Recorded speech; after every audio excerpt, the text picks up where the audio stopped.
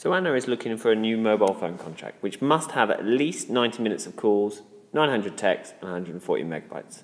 So let's look at each of these three companies to see if they give all three of these things.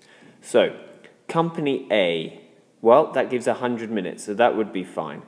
In terms of minutes calls for company B, that gives 120, so that's fine. And for C, 130, that's more than 90, so that's fine. 900 texts, well, company A gives 1,000 texts. That's more than enough. Company B gives 750. Well, that's too few.